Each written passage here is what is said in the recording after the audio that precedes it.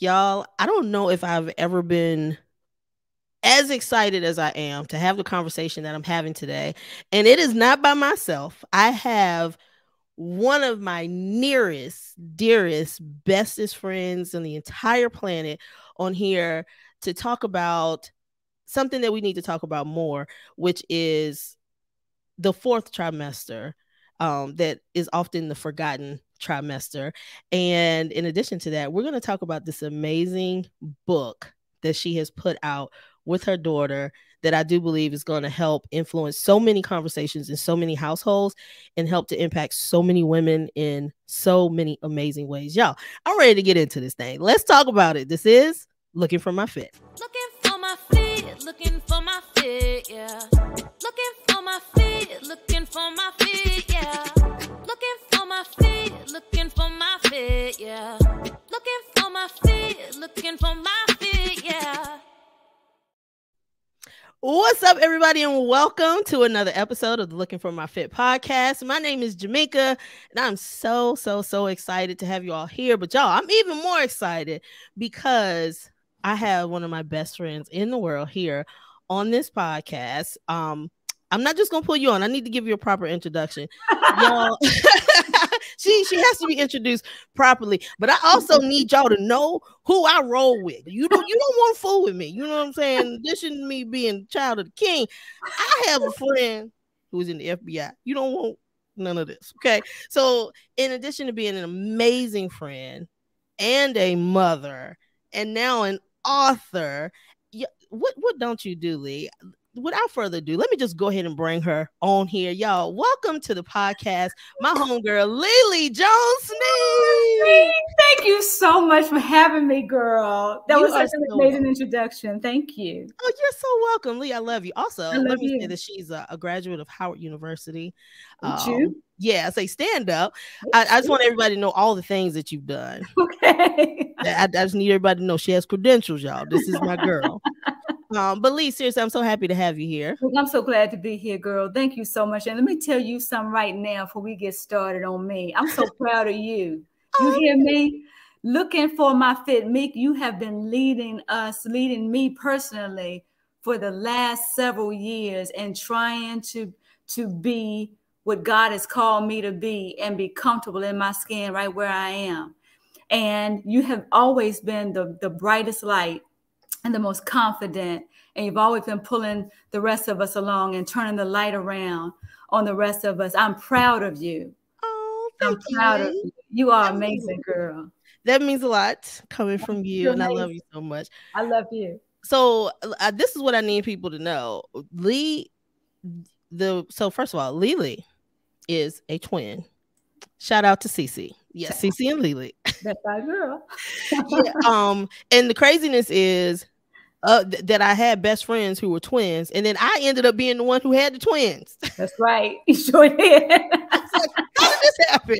I had the friends who were twins, and I ended up being the one with the twins. That's right. Right. But we have been friends. Lee, I was thinking about this. I met y'all. Now, C and Lee are 1 year behind me. So I'm born April 79. Y'all born January of 80. That's right. But I met y'all when I was 5, and I am 44 now. So we've been friends almost 40 years. Absolutely. And I promise you, girl, look, we might have met, I don't know, we might have been conscious of meeting when you were 5. But yeah, you're not telling me that we weren't babies in Ebenezer together. I believe we were. Ebenezer, CME Church. We were babies over there together. You know what? You are so right, because our parents knew each other. That's right. And so we remember meeting. I remember meeting you at Patricia School of Dance. Okay. And we had on little white tutus. That's right. Like, that's my first recollection of meeting y'all. But talk about a friendship that stood the test of time. Yes, girl. We are riders, Meek. Honey. We are riders. We've been through it together. Yeah. We really have. And we're going to get into everything in a second, y'all. But I just have to say, like, you have to have an appreciation for a friendship where when you need something and you call each other, there are no disclaimers. You know, we just jump right in. You know, not no, and we can go. Sometimes we can talk every week. Sometimes we can talk once a month. Sometimes it might be several months. But whenever we do talk, we just jump right back in. Like we haven't missed a beat. And I never have to call you or you call me and say, now listen, give me your word. You won't say anything. Or can I? We just dive straight in. It's automatic. It's automatic. Like I know that I'm in a safe space when we're talking. And I appreciate and I have so much gratitude for that. Me too, mate. Me too. And you know what I love about our friendship? I love that we are, I believe one of the true measures of friendship is low maintenance. Like it's not one of these things where, girl, she ain't called me in 3 months, or I haven't heard, she didn't text me, blah, blah, blah. Listen, it's one of those things where we have an appreciation for who we are and where we are in life. And when we talk, we pick right back up. And there's no expectation. There's nothing to maintain. We just are. I appreciate that about your friendship, girl. Same. And I think that's really what has helped us to maintain, because we just know like life's, girl. Yeah. And it's not personal. Yeah. That's right. Yeah. So like, it's like when we can find the time to get together or hop on a call or see each other, then we do. But not talking to each other doesn't mean that any love has been lost. We just, we know, I know if I need something, I can hit y'all up. And if y'all can make it happen, y'all will, and vice versa. That's right. It's done. Yeah. So speaking of that, we hadn't seen each other in a while in person. So we talked. And girl, our texts and stuff was so random. I mean, when I tell you we send each other the most random texts at the most random times. So we hadn't seen each other in a while, even though we've been talking. But y'all, okay. Now this is me and Lee, so it feels like girlfriends catching up. So I apologize if I haven't given you the full background. But LeLe is running an empire, okay?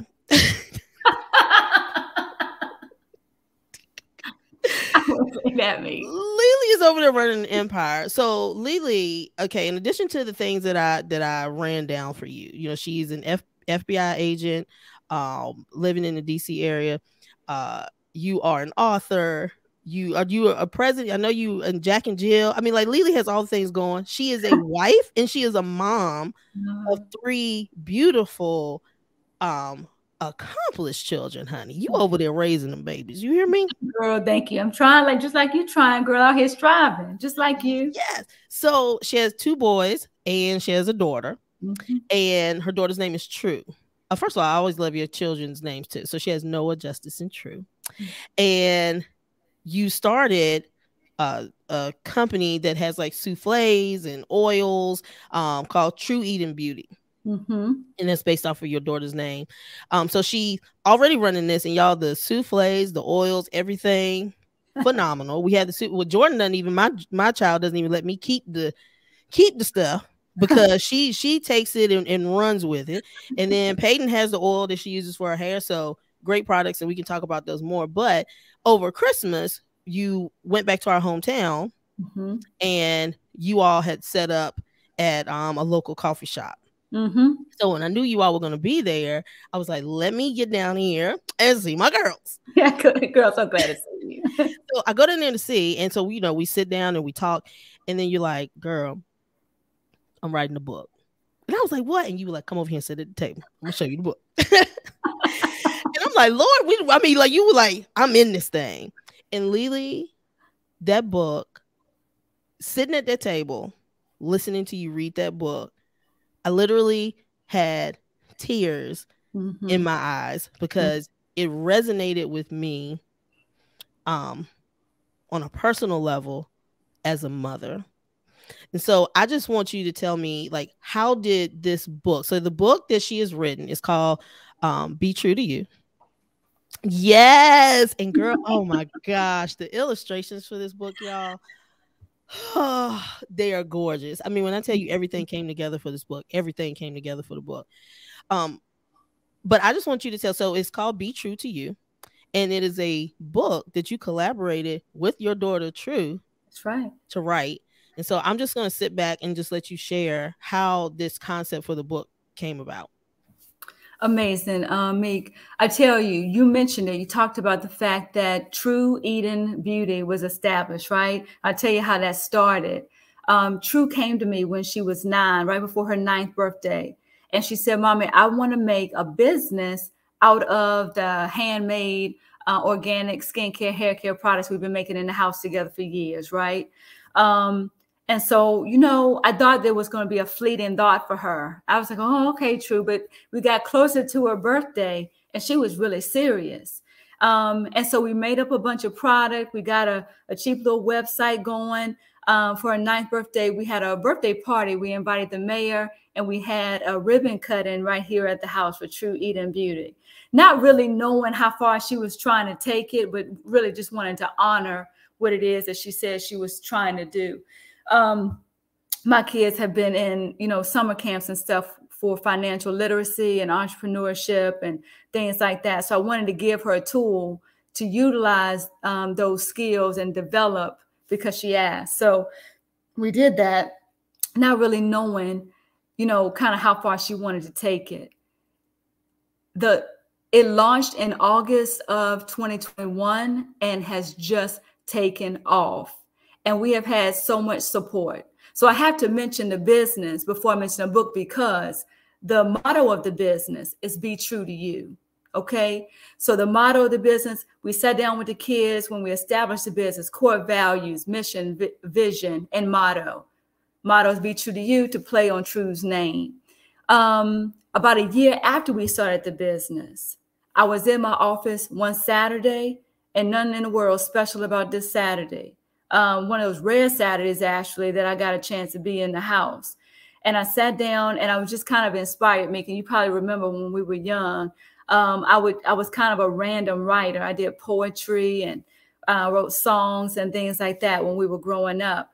And so I was kind of inspired that day to write a message to her, just a note, just to kind of talk about what does be true to you mean, and the fact that I wanted it to kind of develop in her life as a meaningful way of being and expressing her authentic self.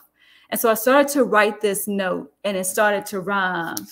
And I tell you, just like I think, you know, how God just inspires things. I didn't sit down to write a poem, just like I didn't sit down to write a book.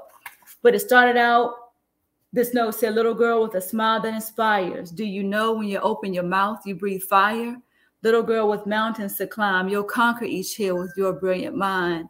Sweet girl, you dance on the clouds, too strong and too brave to follow the crowd. Live your best life and live it out loud, and mommy will be there happy and proud. Little girl with the light in your eyes, you are the prize, girl, you are the prize. And it goes on and on. As I got to the end of my note, she comes bouncing in the office. And I said, True, I said, I wrote you a little note. I want to read it to you, see what you think about it. And I read it to her. And True, you know, she was gracious about it, but she wasn't overly impressed. And she sat next to me and she picked up a pen and a piece of paper and she started to write me back. And when she wrote me back, the first thing True said, I'm going to show y'all, it rocked my whole world. She said, I was born of a girl so brave and so strong, but sometimes it feels like something is wrong. You're so accomplished. At work, you're a boss, but you have to make sure that you don't get lost. She said, sometimes you seem sad. It makes me feel bad. Sometimes you've given much more than you've had. Mom, I can see it. You're doing your best. Mom, you're my hero, but heroes need rest.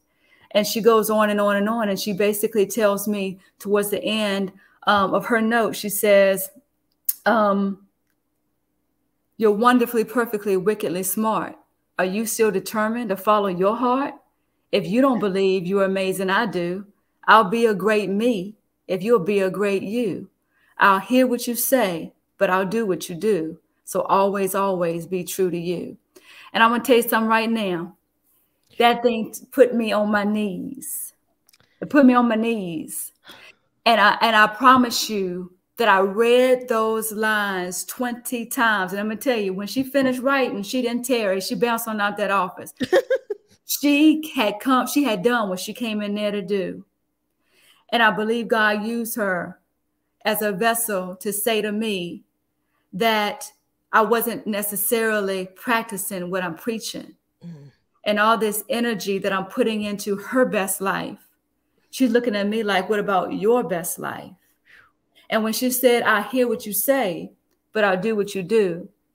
So always, always be true to you. I promise you, I read that thing 20 times and I cried and I doubled over and cried. And I was just a puddle. I was just a mess. I just broke down in a way that I just very rarely allow myself to break down. And then I called Cece. And then I called my mom and I called my cousin and my aunt, and I read that to them, and everybody cried. And I could tell by the reaction that this was a message, just like you said when you read it in that coffee shop that day. I could tell by the reaction that this was a message that was for me, but it was for more. It was for all of us. Yes. And I promise you that I didn't sit down that day and have never ambitioned to write a book, never thought about being an author. Always was a poet, always was a songwriter, but never considered myself an author. Excuse me, and definitely never endeavored to write something that would be illustrated, right? I'm slow to say this, that it's a children's book, because though it's illustrated, the message is for every woman, every big one, every little one, every woman in the workplace, every woman at home. It is for every woman. Towards the end, what I realized after True wrote her part of the note, God really just inspired me to turn it to the audience, because at that point I knew that it wasn't mine. It was for all of us. It wasn't True's. It was for all of us. And so God gave me brave little girls and brave mamas too. If you're reading this book, we're talking to you. We love your ambition. We think you're a star. We love your resilience. We love who you are. We know you're out there saving the world, but we hope you remember you must save the girl who's inside you. She is enough. That girl must survive through all of this stuff. Nothing's worth more than the light in your eyes. You are the prize, girl. You are the prize, right? And then it goes on in a few more pages and it ends. I know that it's not a children's book, but certainly God gave it to me and True that day. And then God gave me the vision to have it illustrated. At that point, I think I thought it was a children's book. But when I got the final copy, and when I sat down with a group of my good friends and line sisters, they said, "Oh no, honey, this is not a children's book." And so the way that, folks have reacted lets me know that this is a message that God needs for us, you and me, like right here in the middle of our lives, raising these girls who are watching us, watching how we cope, watching how we don't cope, watching how we care for ourselves or watching how we don't. Right? Yeah, girl. Yeah, they're watching all the toxicity. They're watching all the stress go down. They're watching all the overwhelm. And the question is, what do we want for them? Because whatever we want for them, we better get for us first. Lee, girl, first of all, you hit it on the head. It's not a children's book. Mm-hmm. Or I would say it's not just a children's book. Mm-hmm. This is for, and we can even go outside of motherhood, right, in just how we're taking care of ourselves. This book, I'm gonna tell you, and let me tell you what's so funny. So y'all know I was able to get an advanced copy. Special. And so when I was looking through and getting ready for, for us to talk, the very page that you went to is the page, girl. I have to reread this because it broke me down. I'm gonna see. I said I wanted to read it, but then I was like, I don't know if I'm gonna be able to read it because it gets me so choked up when it's like. Also, y'all, I need to get me some glasses, but it says you're so accomplished at work, you're a boss, but you have to make sure that you don't get lost. Yeah. Yeah. You have to make sure that you don't get lost. And honey, listen, she read that thing from a place, or wrote that thing from a place of knowing, because she know her mama been lost in work. Yeah. She knows that I've been, grinding from sun up to sundown. I go from one job to the next. I come home, that's another job. Yes. I run around with the kids. I'm still on my work phone. I'm still taking phone calls. I'm still dealing with emails. She wrote that from a place of knowing, but you have to make sure that you don't get lost. And I'll tell you right now, I've been lost. And I think that's something that we can all, most moms especially can relate to.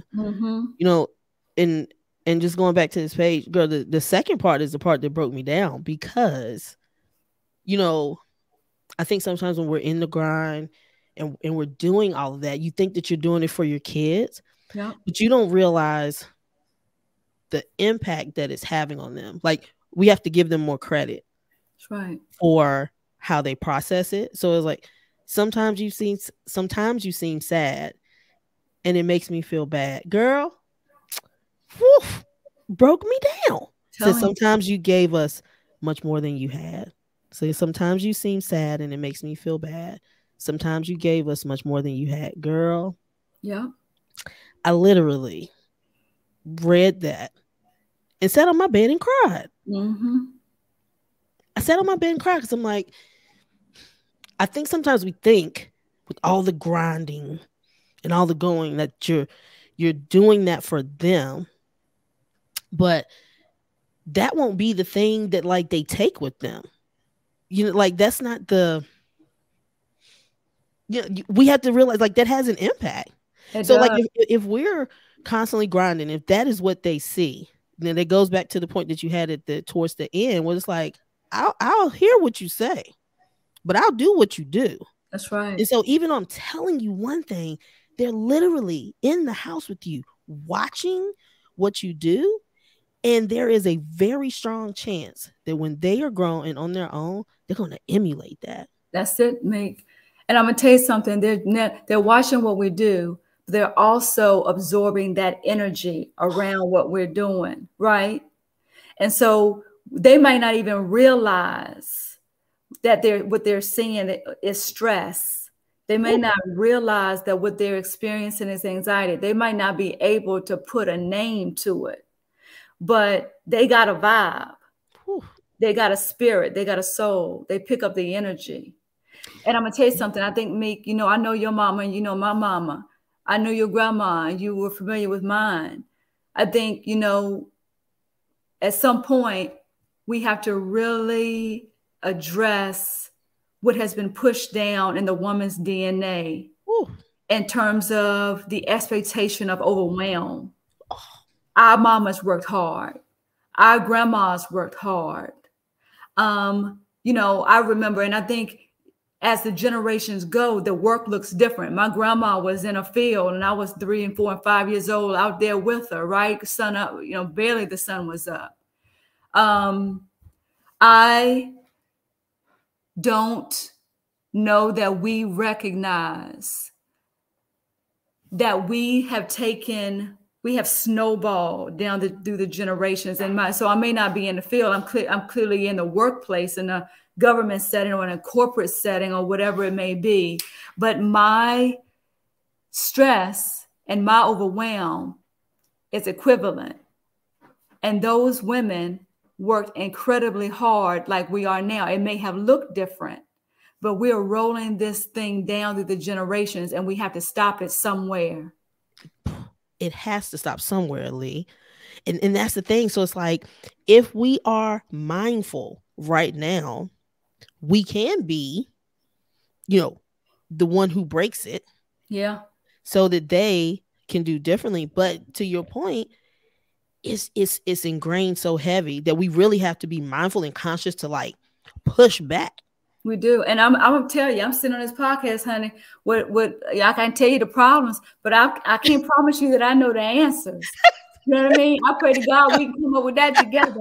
But I don't have the solutions. I can't diagnose the problem, but I don't know all the solutions. All I will tell you is at some point we have to decide that we want better for our girls. And I'm gonna tell you, I don't need my daughter. I need my daughter to be strong enough, capable enough, independent enough. Yeah. But I do not need my daughter to exist in the same strong girl space that I have. Girl. I don't listen where, the weight of the world. And I'm gonna tell you something, it's not just mothers. I really want to say this. Yeah. Like, be true to you. We're not just talking about mothers. No.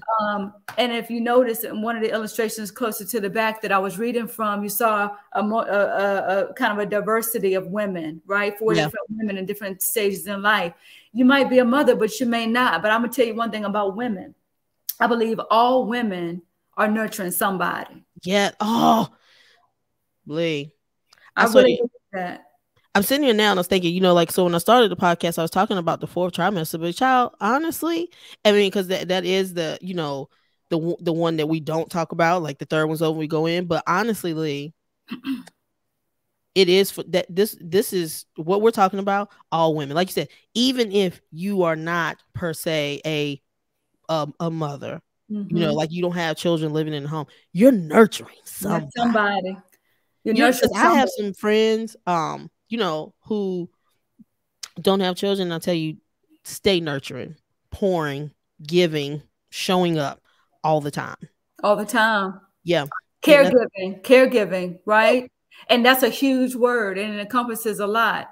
But 85% of women are the caregivers for elderly parents or someone in the family, right, who needs some support. That's while they go to work. So whether they have children or not, they are mentoring someone. They are caregiving physically for someone. They are tending to someone because just by nature, women are the nurturers of our society. And so being true to you isn't just a message for moms. Clearly, it's a conversation between me and my daughter, but it is all encompassing of all women and girls in all walks of life. Yeah.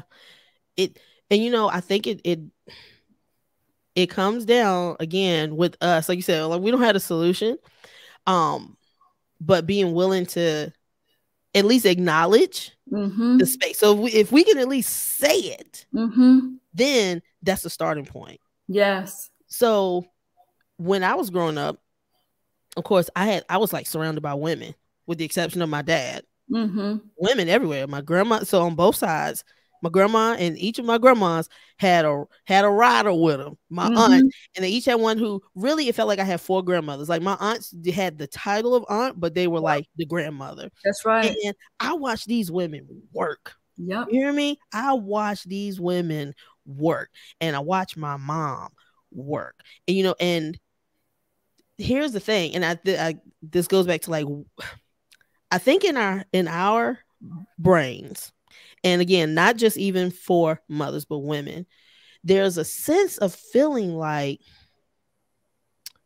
you have to prove, or you always have to be doing something, in order for your worth to be acknowledged, or in order for not even for other people to acknowledge, but for yourself. Yes. Like, I feel like if I'm sitting still, I'm being lazy.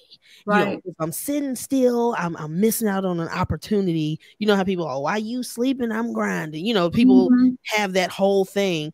And just, feeling like we have to work 10 times harder, Right. And then when we finally do accomplish something, we don't even take the time to like enjoy it. Now we go into the grind of maintaining it. That's right. Now I need to keep it. That's right. right. And so it's just like a constant cycle of going that you get caught up in, and then you spend it so fast you don't even know how to jump off. No, girl, fast. Yeah. So I think about growing up with my parents, right? My dad was pro take a break. And I would hear him say, like, hey, we don't have to do this right now.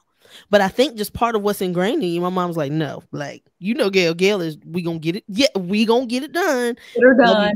Love you, Gail. Love you, Mama. I know you. I love you, Mama Gail. Yeah, but that's just, what she would do. And so for my dad, not in a, hey, I'm not gonna do it. Papa Irvin is about self-care. And I always watch him do that. So he was like, gonna take time to go hang out with his friends. And he would even take us with him to go do that. my daddy had played in the basketball league all his life. I lived at the Armory watching my daddy play basketball in a basketball league. You know, even now, if he has the time to go play, he's going to go play. Like, and he believed, like, on the weekends, take a break, sit down. But I think just because of what we've seen, we don't even know how to really take a break and relax. I feel like at this point now, my mom is just getting to the point where she knows how to, like, slow down. But even if she comes to visit us, I have to make her sit down. Mom, I don't sweep the floor. Like, it's she, Mom, put the broom down. You know, and now she'll cook for the kids. I will let her do that because her pancakes are amazing. So I will let her have that little pass. But outside of that, I have to be like, Mom, stop. Why you don't take nothing to this washing machine? We're good. I wash my clothes every other time you were back in Virginia. I don't need you to wash my clothes, but it's like that constant thing of moving. And she's just getting to the point, maybe the last couple times they come down here, that I've really been able to get her to just sit still. Yeah. Just sit still. But as I'm preaching that to her, I'm having to teach it to myself. Right. So coming out, and you know, like, I've just had a shift in careers. I've done lots of shifting. But coming out of that real grind season that I was in, and being in a season that is not right now very grindy, I'm having a hard time sitting still. And I talked to one of my homegirls the other day, and she was like, it sounds like you feel like you've been benched. You know what I mean? So, like, you're sitting on the bench and the game is going and you're like, put me in, coach, you know, put me in. And I feel like God has me in, like, this resting season, and I'm struggling to rest. I just feel like, but I should be doing something, but I should be doing more. You know, I'm talking to myself like, girl, you got a degree in this and a degree in this, and you're licensed in this and you're licensed in that, and like, find something in somewhere to go put this to use, instead of just being like, you know what, thank you, God, for giving me an opportunity to sit still. I'm struggling to sit still. Yeah. And so even though I'm smiling and people are like, oh, I'm like, yeah, I am. I'm relaxing. Like, physically, you see me being more chill, but mentally, like, within me, it's a struggle. Yeah. Let me tell you something, mate. You know, I've been right there for so long. And you were mentioning and describing Mama Gail. Honey, that's Mama Sharon too. My mom has been a slave driver all my life. You know, there was always something, one thing after the next. We were always productive. She was always productive. And I think what you learn in that kind of thing is you're doing good things, but I think you learn that your value is in what you do and how much you produce. And then that thing gets down, girl, gets down deep in our DNA. I read a book by a friend of mine, actually, Keisha Wilson. She is a former FBI agent, wrote a book called The Power of Ease. And when I read that book, what I realized, she had diagnosed me well in those pages, I'm an exhaustaholic. It was the first time I had ever,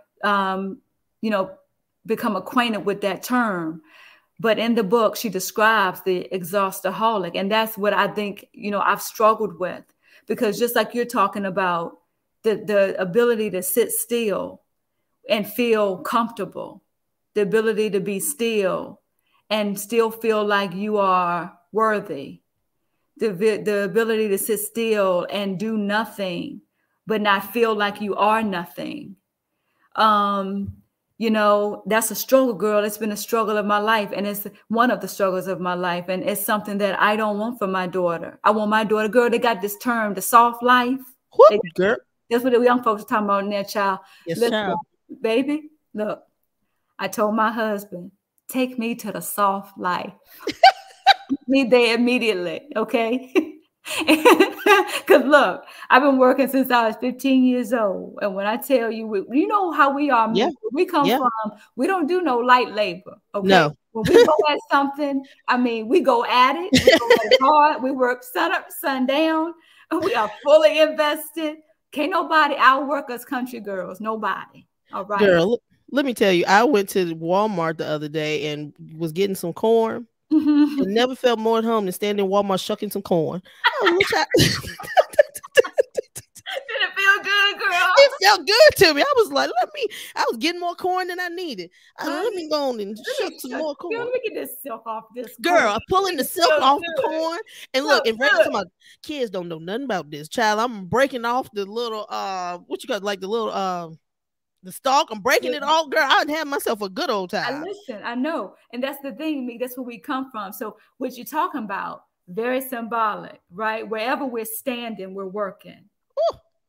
Wherever we're standing, we're working. Ooh. And it's because of how we are built. It's because of how we think. It's because of what's in our DNA, what's been passed down. Your grandmas, your great aunts, my grandmas, our mamas, right? Mm-hmm. And we may do it in a different space. We may have all these degrees and be sitting in offices, but girl, our sleeves are rolled up because that's what's in us, right?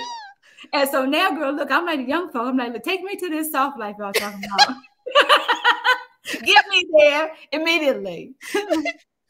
Listen, I tell Jordan all the time, I said, child, I got to roll with Gen Z because Gen Z is on with something. They own it. They own it. And that's what I want. That's the bottom line. And that's what I want to pass down to my daughter. I want my daughter to know that it is okay to sit down somewhere, that she is whole, even when she is still. Girl, that is so good. Do you hear me? Do you hear how good? Let me tell you something. So in me slowing down, when I can take the time to really so my focus right now is just being present. You know, like, let me be present and really, because time is flying. When you look at Noah's gonna be graduating, girl, Jordan's gonna be graduating, and time is rolling. What are we even gonna do? But see, okay, so look, see, that's the point too. Okay, so many points I want to make in that. But in that, I'm trying to be present, and I have tried to, be an example versus just talk about it. So even though within myself, I'm struggling a little bit because, like you said, I have attached, but if y'all have listened to the podcast, I've been very transparent about, now you don't ever know all the things and reasons God is doing things. Yeah. But I do believe that part of him, pulling me away from the grind was for me to be mindful about what I'm attaching my value to, because you will attach your value to like I'm a giver, I'm an encourager, right? Yes, you are. Thank you. But what I've realized though, Lee, I feel like I don't have value if I'm not doing that. Yeah. If I'm not pushing somebody, if I'm not cheering for somebody, if I'm not encouraged, God wants me to see the value in just being his child and being able to just I'm good if I'm not encouraging. Yep. And so right. Attaching it. So the other day we went to a carnival night at the twin school. And I sat down at this picnic table with this lady and I was like, girl, anybody sitting right here? She was like, no. So I sat there with her, and child, when I tell you, we just had friendship chemistry, it was just a connection. And child, I felt, now listen, later, y'all, I was like, look at the Lord sending this to me, because that's where I was getting it from. When I tell you, we sat at that table and talked like we had grown up together. It wasn't that little awkward small talk. Yeah. It was and I'm talking about laughing. I mean, cracking up. We are people watching. People are coming over to sit and ask, can we sit right here? We yeah. I mean, we had us a good old time. Girl, what is he? Girl, what's she? I mean, we have laughed until we have cried over at this table. and when child, I thought a llama was a giraffe. Child, we had a lot going on. We sat over there and laughed. And when I left, my soul felt so refreshed. Yes. And what I realized is it was because she didn't know anything about me in the sense of what I do. You know what I mean? And this is no shade to people who I interact with that I know from what I do, but a lot of times my connections with people now is from me teaching or training. They see me in that capacity. Girl, looking for my fit. Girl, they're looking at you for their fit. Yeah. Yeah, we all are. Yeah. So, but she didn't know anything about me. And so I wasn't in that space. And what I realized, that was why it was so refreshing, is that I have put that on myself to show up in that way. because that's where I think my value is. Mm-hmm. Not in just being a funny friend who can sit down and laugh, which is why when we get together, we have such a good time. I mean, when I say we laugh till we cry, we laugh until we look, cry. we text till we cry. We don't even have to see each other. Yeah, I mean, this is one of the best friendships where we like, child, Lord, listen, if something go down, get my phone, throw it away. Find the phone immediately. Throw the phone away. That is your first priority. Exactly. Get the phone. We toss the phone. Toss the phone, girl. Like, I need a code that I can put in from afar to detonate. Somebody get ready to touch that thing, blow. Blue. No, we will not touch this phone. No, delete the thread. Delete. What's the mission? But, you know, in just learning, but that goes to say, even in friendships, LeLe, there is that need or me feeling like I gotta, quote unquote, show up. Expectation. Yes. That's what that was. See, now that's why you felt better when you got up and left that lady, because you were able to show up authentically how you were right then, be exactly who you were, how you were feeling in that moment, in that space, share a few very lighthearted, authentic laughs with this stranger lady, and not have to be on no expectation from another person for you to be something, do something, give something, right? Right. And the freedom in that is what made you feel so much relief, I believe. Oh, that's exactly what it was. Yeah. And that's when I realized, like, Jamaica, you have to take ownership for it, because that's how you show up, because you feel like that is the thing that people need from you. You mean, and so it's like, as women, that's kind of the space that we put ourselves in. Let me show up the way you need me to show up. And it doesn't mean that we don't have times when we do need to show up for each other. So I'm not saying that, but like feeling like that is your sole thing all the time, not even giving yourself the grace to just have a lighthearted laugh. That's right. Just a light-hearted laugh. Like, stuff like that is so important. So with Jordan, we were talking about, you know, volleyball and stuff when we got on. And I'll say this. I think because of the relationship that we have and Jordan's personality, Jordan's absolutely going to live a soft life.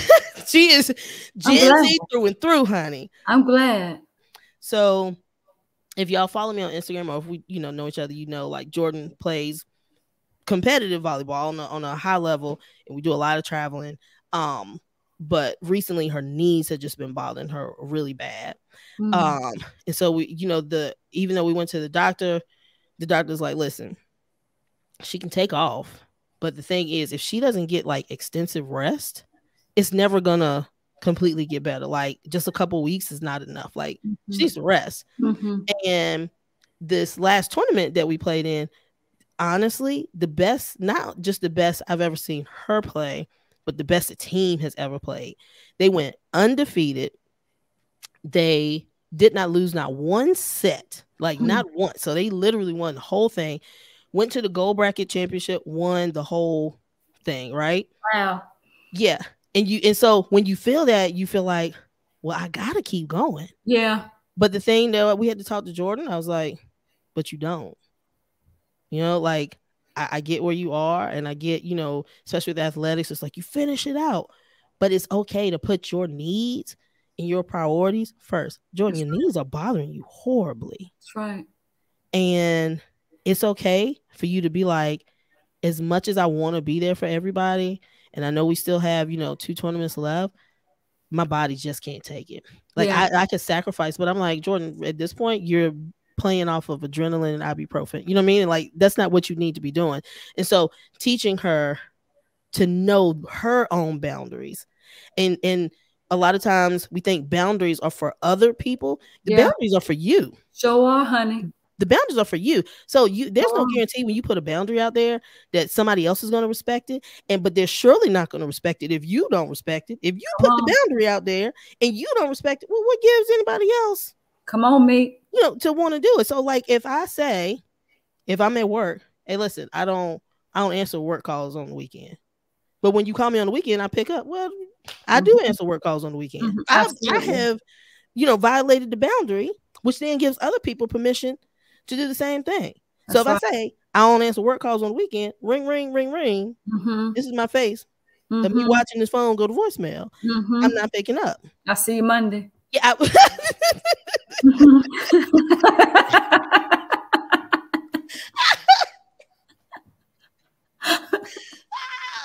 I will see you on Monday. I see you Monday, bro. I see you on Monday. And so just showing her, and so when we talked about it, she cried and she was like, I just feel like I'm letting my team down. Man, your worth is not in sacrificing your body. That's right. To get something to hang around your neck. I mean, the medals and the trophies and all this stuff is good, and I get the memories, but I don't want you 25, can't bend down and pick something up off the floor. That's right. Like, we have to take care of you. And that was just a great opportunity for me to talk to her about that and be like, you got to know when enough is enough. And so even though I've struggled, within myself to sit still, one of the things that I have shared with her is like, I feel so much better, honestly, like physically, now that I'm not in the grind all the time. So I'm not gonna sit here and sell y'all no story of like, oh, it's all what I still struggle within myself. Yeah, I'm struggling right now. Yeah, I think it's a lifelong struggle. When you got something in your DNA, you might be fighting that current, but the self-awareness is what's key. It's gonna keep you in the fight. It's gonna keep you cognizant that, okay, this here is a problem, and if I don't keep my finger on the pulse of it, things can get carried away. And I think this example with Jordan is a great one. Like, we appreciate her integrity, right, and her wanting to do what it takes to keep going for other people. But see, that's the thing that comes natural to us as women. That's the thing that's the current that we have to fight. That is the thing that we had to find the sweet spot about. When is it the time to show up? When are the absolute times that I need to be present? And when are the times that I need to fall back for myself? That is not an easy balance. It's not easy, because now now we're women, but we're country women. Stuff goes down in the country. That the women gather. Yes, we do. That the women are cooking. The women will come to your house to clean. Yes. The women are doing all the things. The women don't give up. We don't disappear. We don't fall back. And so it's that balance of knowing when somebody needs you and when you need to be there, when it's your time to be there, and when it's your time to be there for you. That's not easy for us. LeLe. It ain't easy, girl. I struggle with it all the time. I don't know what I'm gonna tell true. I don't know. I don't know what it's just it's not easy, but it has to be. We have to resolve to come to that space of understanding for our mental health, honey. Yes. For her needs, for your heart, for your mind, for your spirit. Yes. You better resolve that. Look, it may not be easy to balance that thing or get to that space, but you better get there. You better be trying, because your mind is at hand. And you know what, LeLe? Like, that's the best way I can describe it. Finding a balance of knowing when, like, I need to show up for this, and then knowing when you need to sit back for yourself. Yep. It's not just a cliche that you can't pour from an empty cup. You literally can't do it. Real. You can't do it. I can't give to you. I don't have the capacity for all the things when I'm not taking time to recharge. Absolutely. I have to take the time to recharge.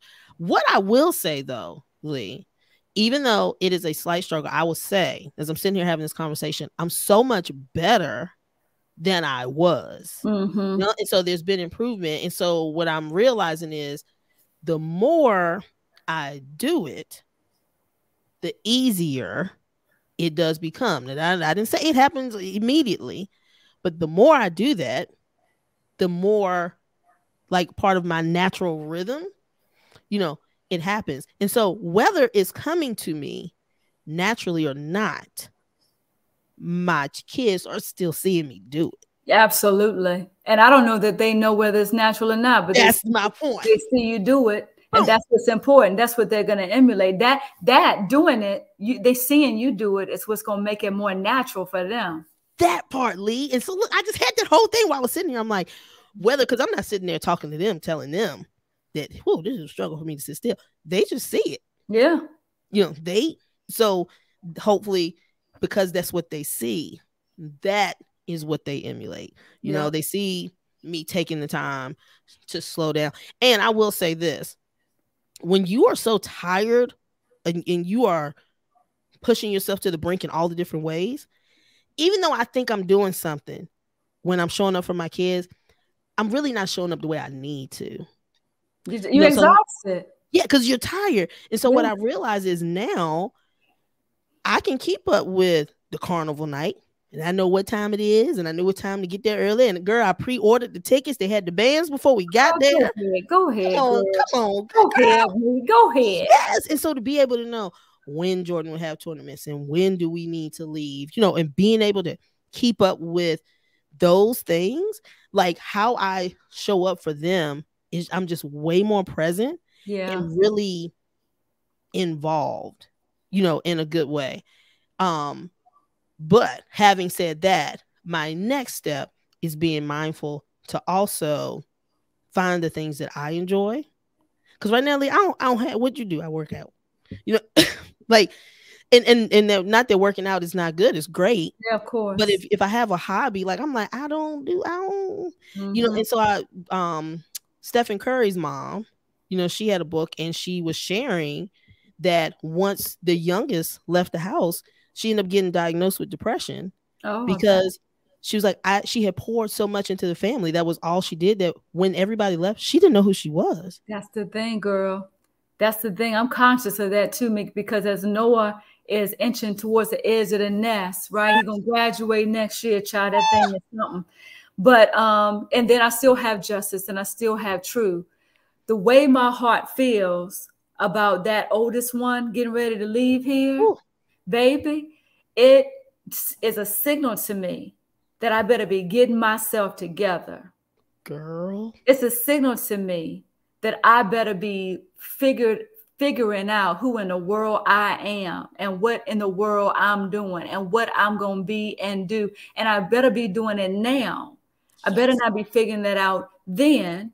I better be in a flow of what makes me happy and what makes me feel fulfilled and what fills my cup and what drives me as a human being outside of, because I've been consumed by these kids and am consumed by these kids and work and work, right? All the things. But I'm very conscious of exactly what she talked about in that book, because I feel it as Noah's getting older, as he's getting to the edge.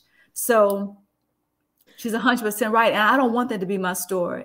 Girl. I don't want to stop and on his graduation, actually True's graduation day, she goes off in 8 years, not know who I am or have any purpose for myself. Girl. I don't want that. And you know what that is?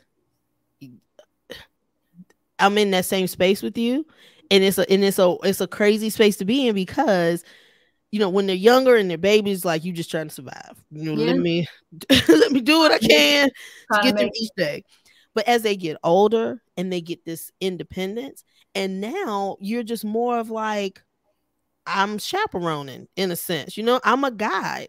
You've poured into them, and so now you're there to kind of like monitor the parameters, but they can do so much on their own. And now they have friends and they're involved in things and they have their own interests. And so now, as the talks have fully gone to colleges, universities, and what she knows what she wants to major in. And so, as we're talking about this stuff, this is very real to me. And I cannot tell you the number of times I have cried tears. I mean, I'm like, I cry now, child. I cry. Listen, I cry riding down the road, honey. Just thinking about it. Girl, the thought of it. I'm like, oh my gosh, because there's this thing in your mind where you're like, and you're the same as us. It's 5 of us, you know, and pretty soon that dynamic shifts. It does. And even though, she'll be coming back from college, still like they're adults now. And then eventually there probably will be someone to say, hey, I'm doing this intern, or hey, I decided I got a job and I want to stay. And so you're just looking at this dynamic that you have right now, where it's been 5 of you for so long. Yeah. And even though both of us, because our timeline is right there with each other. Yes, it is. Even though there'll still be 2 in the house, it's still a shift in the dynamic. It is. And so now, who am I? Carlos said something the other day. Jordan came in and she was joking about something. And Carlos grabbed me. He said, don't let her pit us against each other, because when they leave the house, we just gonna have each other. And I was like, yeah. He's like, don't let her pit us against each other, because they're gonna leave the house and it's gonna be me and you here. And like, it's true though. The girl is gospel. It is true. And it's so true. While it is important for the development and evolution of our children to show up, and then this also goes to those who are nurturers and caregivers. So you might not necessarily be have children that you're raising, but you are a caregiver, you're a nurturer. It's so important to also nurture yourself. Very, very much so. It has to be something else for you to lean in. What are your interests? What are your hobbies? Like you said, what are the things that make you come alive, so that when those shifts happen, you're not standing, looking, trying to figure out what in the world is going on and who in the world are you? Like, right. Like the podcast is called Looking for My Fit, but I don't want to have to look for my fit. I'm looking for it now so I can find it. Yeah. I don't want to have to do that once they've, they're off and living their own lives and starting their own families, if that's what they want to do. We also need to pour into ourselves. We really do. And, I think what you're talking about as you're saying that, I'm thinking the anticipation of change, Yeah. a change of life. It is just not easy in concept as our mind's eye looks at it in the future. Yeah. It is not easy in concept. And we know when the day comes, we know that change is not really ever going to be altogether comfortable. It's going to be hard, right? There are going to be some tears shed. But I don't want to be standing there crying because I don't know who I am. Woo. I want to be standing there crying because I've, done my very best to usher this amazing human being to this part of life, and to have hopefully given that person the tools, as it is within my power, at least, to be the best they can be out here in this big world. But I don't want to be crying because I don't know who I am, where I'm going, what I'm going to do with myself. And I don't know, I'm not there yet. I don't know if those feelings are inevitable or not. All I know is that, we better be living while we're raising these kids, because, honey, let me tell you something. It ain't no joke. What Carlos said. Yeah.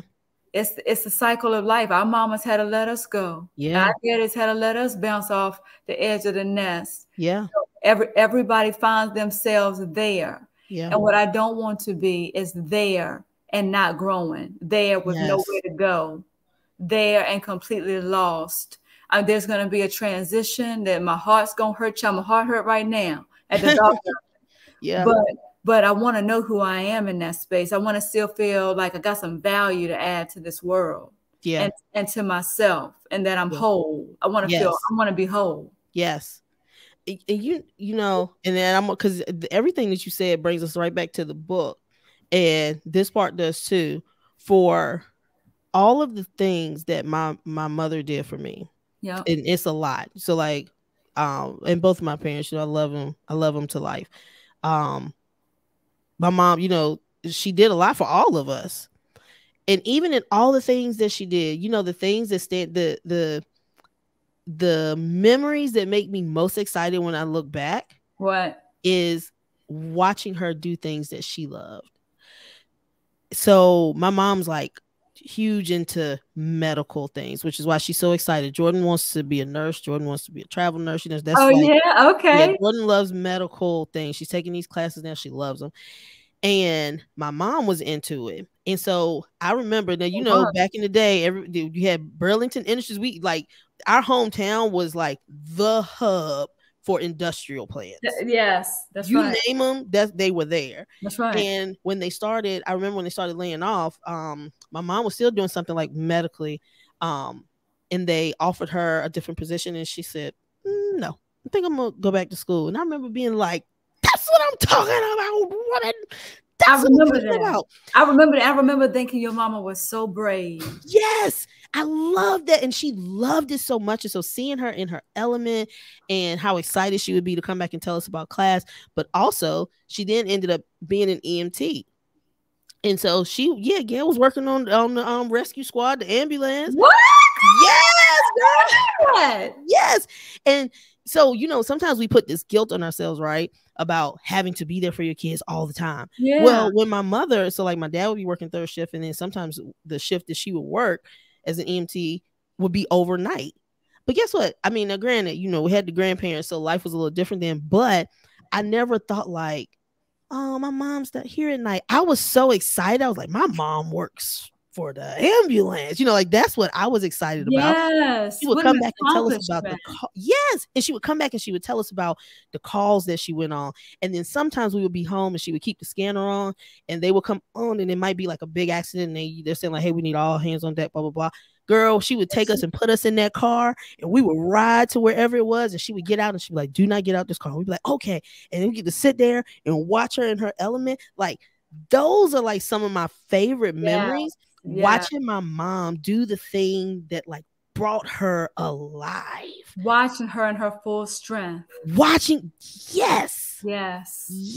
Like those are the things. And so, I think that's an important thing for all of us to keep in mind. I think sometimes we think that showing up and doing all the things for the kids, with the kids, is like the best thing that you can do. But sometimes the best thing you can do is allow them to see you living life in the things that you love and the things that bring that light to your eye. Like, really operating your purpose and in your call, and like not to the point that you've worn yourself down, but like where they can see you flourishing. It's nothing but the truth. That thing reminds me of something Noah said to me when he was probably 9 or 10 years old. I was standing in the kitchen cooking one day, and he came over to me, and it was none but the voice of God. He looked up at me. He said, Mama, don't be the little pistachio. Burst it open and be the tree. Oh, like these girls gotta be using these kids, but and what he was trying to tell me, and just like true, he bounced on off, went on somewhere in my business. God had used him, and he was done. But these kids are cognizant of when we are in our full strength. Yes, they know when we are happy. Yes. They know when we are thriving. They know when we are fulfilled. They can see it, just like you saw Mama Gail, right? Yes. In her element. They know it when they see it. Yes. Right? Yes. And they are so inspired. Yes. And they are so empowered when they see us that way, just like you are or were when you saw Mama Gail doing that. And I remember, girl, when Mama Gail was laid off, and I remember when she went back to school, and I remember being inspired by a few things. I remember being inspired by the fact that she was in the middle of her life, raising us, and went back to school. Yes. That was first, because that was unheard of, girl. Yeah, it was. Unheard of. And you know what the crazy thing was? Oh, no, go ahead and I'll tell you that. Keep going. And then the other thing I was really inspired by was the way I saw your father support. Yes. Right? Yes. Like I saw your dad, I saw it become very much a family effort. Yes. This is what she was going to do, and this is what the family was going to do to line up financially, physically, emotionally, all of the things to be what it was she needed, so that she could get that done, so that she could get that accomplished. And I just always admired your family for that. You know what? And even though like I didn't have anything to give monetarily, I'm not afraid of needles to this day, because we got our fingers stuck so much while she was practicing little things like bring your hand here. Okay. Yes, ma'am. Bring your finger here. Okay. Practicing. What is my glucose level? So, but God, and to bring it on home, sometimes you just need to make that step. This is a side part. Do you know my mom went back to school and I was gonna say didn't pay a dime, but I think she paid like a dime. I think one time something came up and she owed like 10 cents for something. Every bit of her schooling when she went back to get that degree got paid for. My mom paid literally, I think, like a dime. And so it was lined up. That was meant to be. God made the way. But that goes back to being true to yourself, and knowing what it is that you need to do for yourself. That's right. And so I think if we take, everything from this entire conversation, the primary thing is the title of the book. It is. Be true to you. Be true to you. Be true to you. It's real. It's real. And you know what? As you're saying that, man, it takes courage. It takes courage. What you're describing your mama did, because the hustle would be to go find another job, make it happen. Yep. So that there's no deficit in the household, so that, I'm always able to do what I've always done. The courage is to say, I want more. I need this for me. Yep. Yes, I've got kids in school. Yes, they're going to college. Yes, the husband goes to work. And yes, we're used to being a 2-income family. But I need this for me. That takes a whole lot of courage. That takes a whole lot of courage, LeLe. And they did it. And I'll tell you what, if there was a deficit in the household, me and Jay didn't feel it. So yeah. So and we didn't see it, girl, because y'all were still dressed. There was one. I don't know nothing about it. Could tell. Sometimes you take that step to be true to you. God has a way of lining things up. And so just remembering to show up as your authentic self and being mindful about what you are attaching your value to. That's right. So LeLe, let me say this. Everybody needs to have this book in their possession.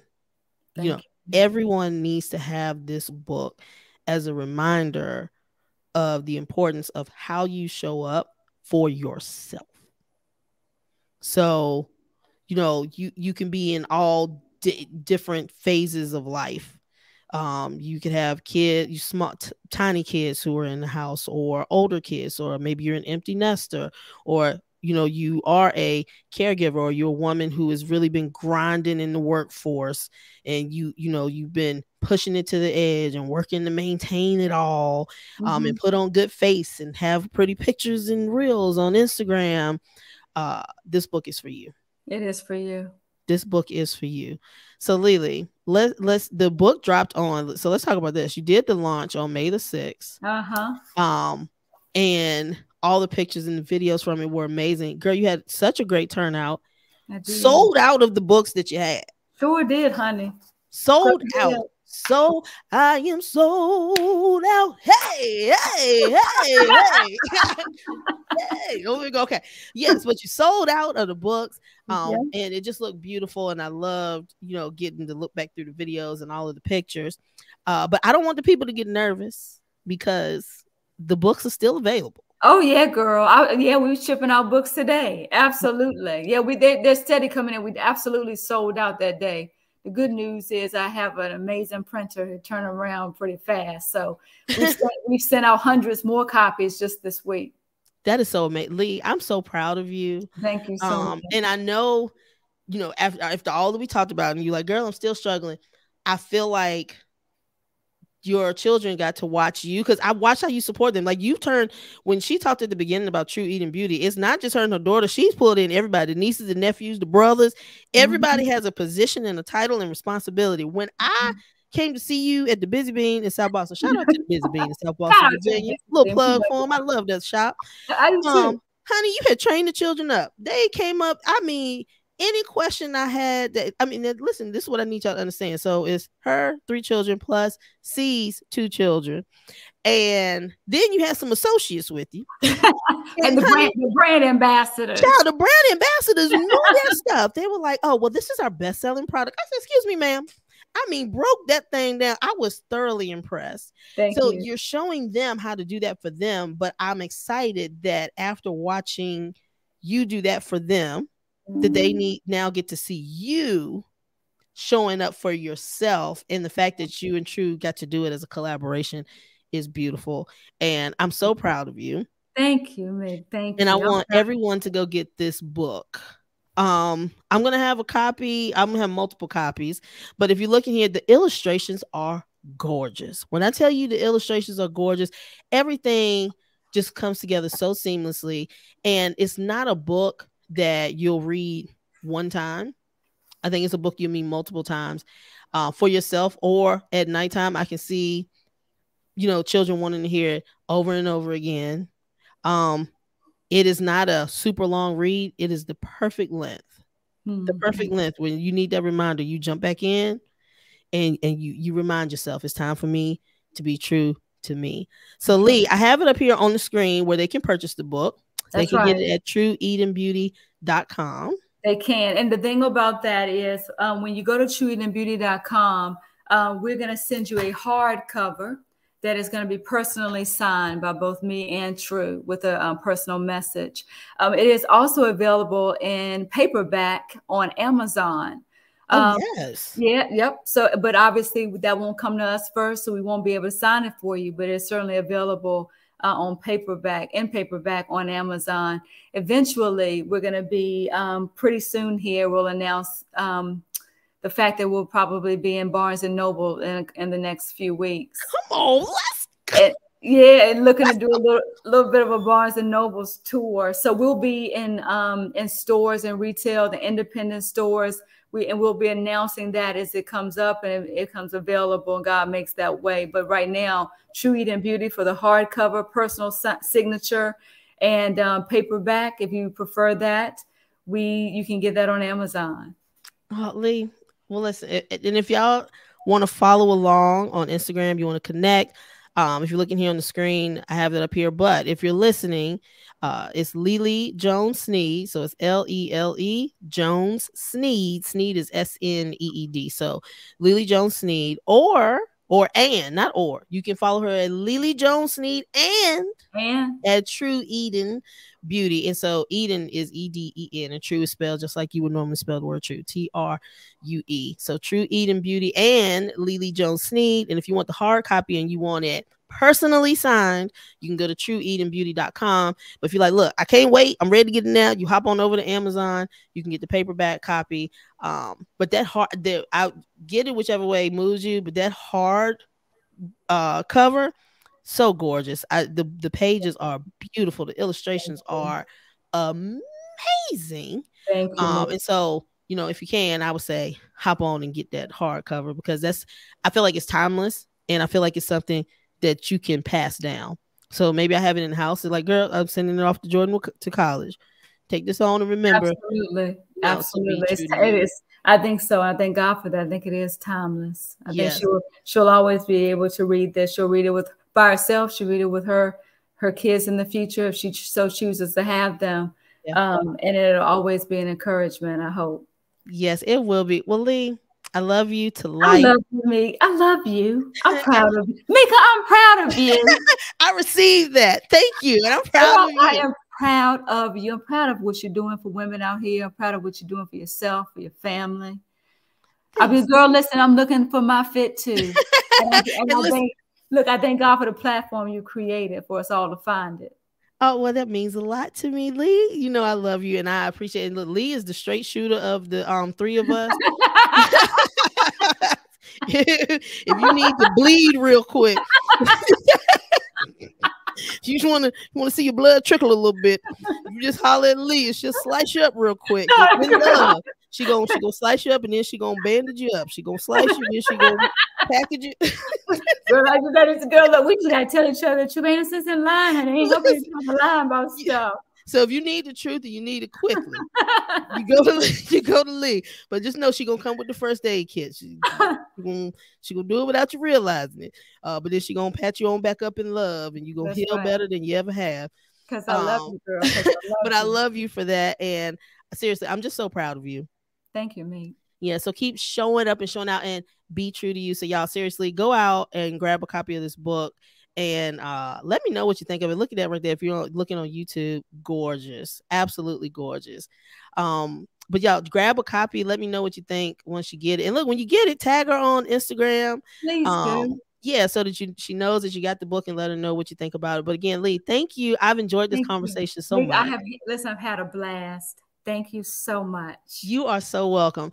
All right, y'all, go get the book and then hop on over. Go ahead and order the book. Then hop on over to Instagram. Follow LeLe Jones Sneed, or follow LeLe Jones Sneed and True Eden Beauty. And take away from this conversation that, in all things, like, be true to yourself. Give yourself the gift of being true to yourself. Okay. All right, y'all. It has been amazing, and I will catch you all on the next episode. Bye. Listen, I can't have you all missing out on episodes. I appreciate you all being here, and I want you to stay here. So before you leave, go ahead, click that subscribe button so you'll be the first to know when the next episode drops. I'll see y'all then. Looking for my fit is what I do. Looking for my fit, yeah.